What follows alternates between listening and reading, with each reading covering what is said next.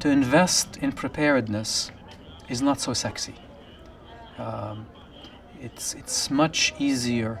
Resources become available when a disaster strikes, and then everybody wants to donate. And we know it's too late. In the context of hospital care and hospital emergency care and disaster care, we know that the cost-efficient way is to in fact invest so the hospitals not collapse because of earthquakes. This is the cheapest way to do it. Hospitals, even existing facilities, the technology exists now from an engineering perspective to strengthen them with beams and so on so they don't collapse. But it's impossible to get money to do this before. But everybody will rush in with millions of dollars worth of field hospitals and so on that could have probably pre-earthquake or pre-disaster built 2 or 3 solid facilities in country X. That this is the dilemma we are in this context.